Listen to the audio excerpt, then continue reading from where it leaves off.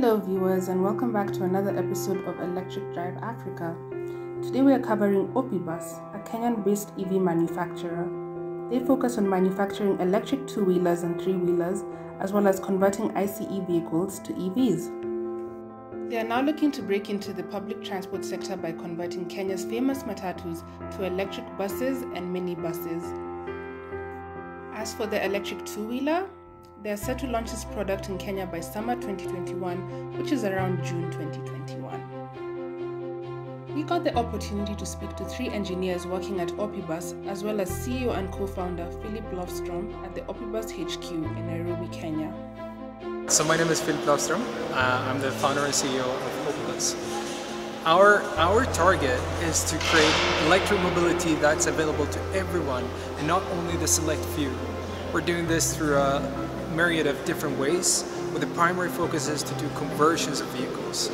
Not only building new vehicles, but in a more resource efficient way, making sure that we can put electric mobility with the masses. It cuts cost on investments, it cuts cost on operating, it cuts your running cost down to less than half. So the way we've done this is that we've established our operations here in Nairobi, Kenya, where our headquarters is, where we're focusing on employing as much local talent as possible with extremely talented Kenyan engineers, where we provide the electric vehicle knowledge, and we have them take that further and develop further than we ever could. This has created a fantastic organizational culture with close to a majority of women, where we have 40% women, 60% men across the management down to operations. Yeah, so essentially, if we want to make sure that we have a strong electric mobility uptake in this region by 2030, we need to make sure that we have the knowledge, capacity, and competence to actually do this. We need engineers here that knows how to build, manufacture, assemble electric vehicles. This is one of the keys to this whole mobility evolution. Opibus plans on diversifying and penetrating different African markets with the electric two-wheelers. Two-wheelers are extremely popular throughout the continent, majority of them being used as taxis and some for last-mile delivery services. We were curious to know how they plan on scaling Opibus and how they structure their production process. One of the keys to actually do this is to make sure that we focus on having a low capital intensive production lines to make sure that we can, as easy as possible, scale this as much as possible. So making sure that the production lines that we put up that reaches a capacity of 15 per month can actually be duplicated and multiplied over the continent. The same goes for electric motorbikes, to make sure that we have an easy way of manufacturing this, because electric vehicles are a lot easier than combustion engine vehicles. And what's even easier is to do conversions instead of manufacturing them. Opibus has about 70 employees, with 40% being female. Let's hear from Lucy, an R&D engineer in the micro-mobility department. Hi guys, my name is Lucy. I am a mechatronics engineer by profession, and within Opibus I'm a research and development engineer and I serve within the micromobility department. So as a micromobility team, we are now coming up with electric motorcycles. These are targeted to border riders who operate within Nairobi and its environs, that serve to carry cargo, passengers, and also just leisure driving. The reason why we chose to target border riders is because the border sector is rapidly growing in Kenya and in Africa at a rate of 5% per year. Borders are known to really contribute hugely to the carbon footprint, and therefore targeting this particular segment has a global impact, a larger impact when it comes to reducing carbon footprint.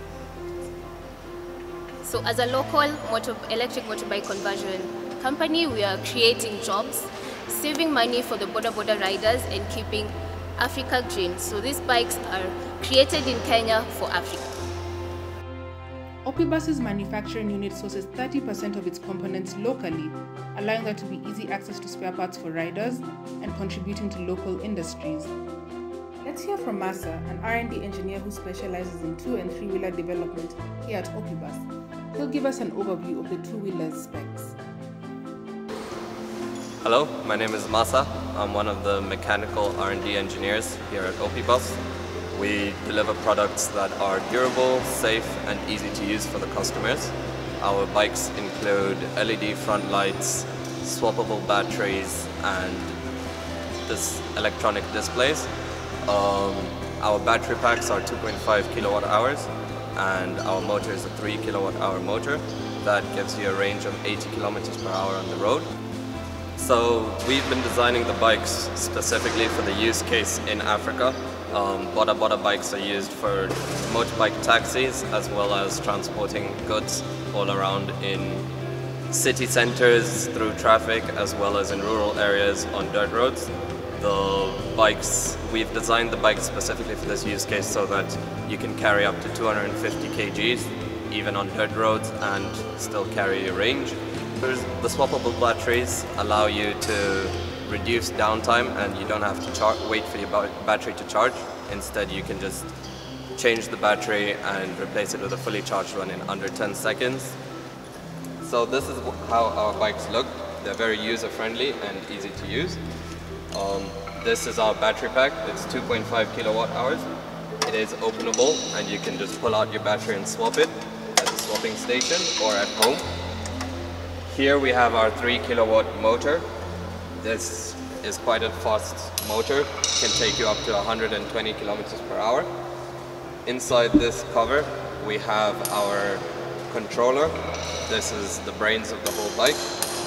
We have our digital display up front. This shows you the speed, the current you're using, your battery status and any errors that are up that can arise on the bike. We have our headlights and our control panels on either side to give you forward, sports mode, turn on your lights, indicators, horn, parking, as well as reverse. Our bikes do have reverse. Here we have our storage compartments, one on either side. On this side you can put your charger, on the other side any accessories or commuting items that you need to carry. Let's move over to the conversion side. We speak to Lumbi Muchui, a mechatronics engineer here at Opibus, specializing in electric conversion systems.